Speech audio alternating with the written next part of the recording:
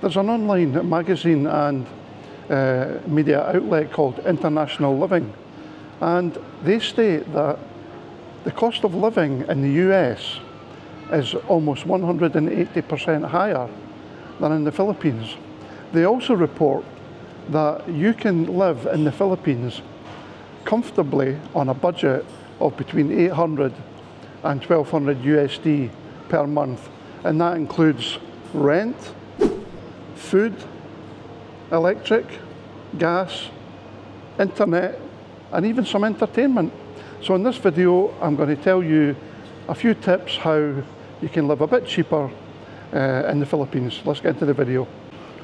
So the first thing you need to think about, number one, is accommodation.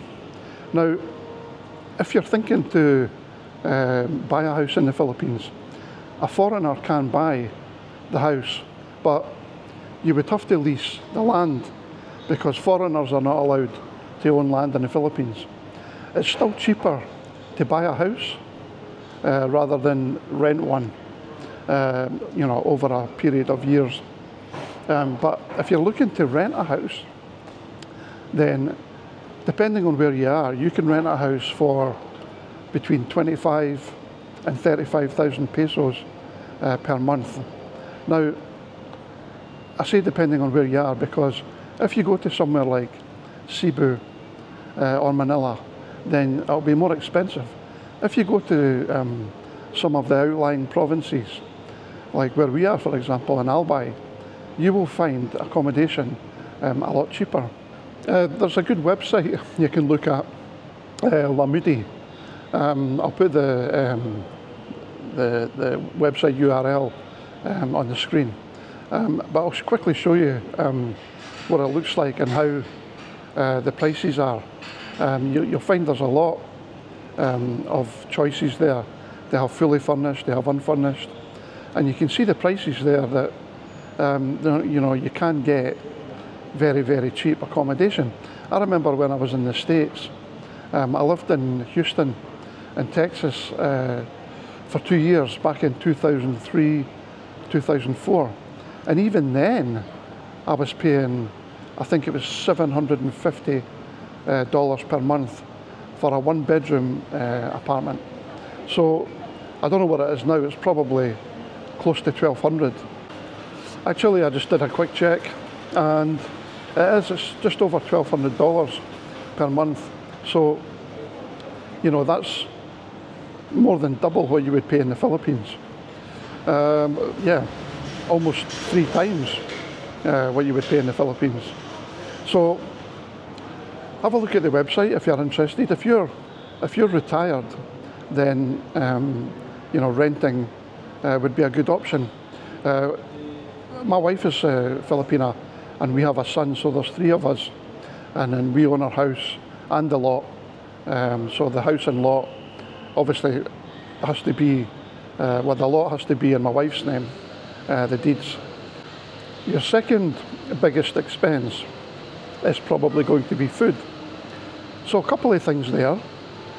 We actually grow our own vegetables up on the roof, and we have okra, cucumber, we have chilies, we have lemongrass, onions, tomatoes. If you're retired, you will have some time on your hands. Why not grow some of your own vegetables? The other thing is, if you can't be bothered with all that, another good option is go to the market. Instead of going to a supermarket, go to the market. You'll get a better selection. It'll be fresh, cheap. You can also get your meat there, chicken, everything. Loads of baboy here, loads of pork. That's what we do, fish. And it's much better to go to the market if you can't be bothered growing your own vegetables. So when it comes to accommodation, the one thing I would say is, if you're on a budget, go into the provinces instead of living in the big city. You'll get it much cheaper, you'll get more bang for your buck. Our budget is on the sort of higher end, 1,200 US per month.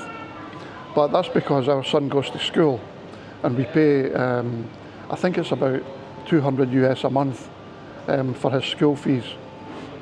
And that's our biggest expense. Now, I want to share another one with you. If you're new to this channel, in the past I've been talking about how I save 6,000 pesos per month with solar panels. If you're going to buy a house, you'll be able to put solar panels in. Now, obviously you've got an initial investment there, which was about, I think it was about 6,000 US, but we save 6,000 pesos per month, and there's no brownouts. So I would really, really recommend, if you're buying a house, to install solar panels. The battery will last for 10 years, and the solar panels are good for probably 20 years, and it's a brilliant investment. You will not regret it. Another way you could live a bit cheaper, if you want to have transport and you're on your own, you know, you don't have any kids or anything like that, think about a motorbike. You can buy, we bought a small Yamaha 125 for 70,000 pesos, and we've had it now for more than 3 years. Brilliant. You don't need to buy a car. Cars can be expensive, even second-hand cars in the Philippines. Now, we're going to buy one, but it's only because there's 3 of us now. Obviously, our son, but we'll still use the bike, you know, maybe when he's at school. So it's worth thinking about. You know, motorbikes are cheap in the Philippines. I was shocked the first time when we bought one, how cheap it was. And you know, the petrol lasts forever. I can't remember how much we put in it. It's like 600 or 700 pesos, and it lasts forever. You know, so that's another way to save some money. Of course, the other thing you could do, you could build your own house. If you have a Filipino wife or girlfriend, and you want to buy the lot, you could build your own. And it's a lot cheaper than buying one that's already there, or getting someone to build one, like we did. We had a, well, we didn't actually get someone to build it. They had a plan for the development, and I mean, there was nothing there. It was off plot when we first bought it, but you know, it was in accordance with the plans.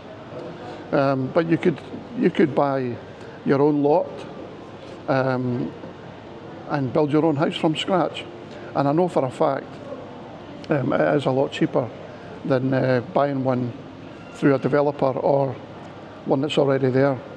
So that's a few tips. I want to thank everybody who subscribed to the channel. It means a lot. And if you like this content, please press the like button, because it helps to push the video out to other people. So I think that just about wraps it up for today, guys. I'll catch you in the next one. Cheers.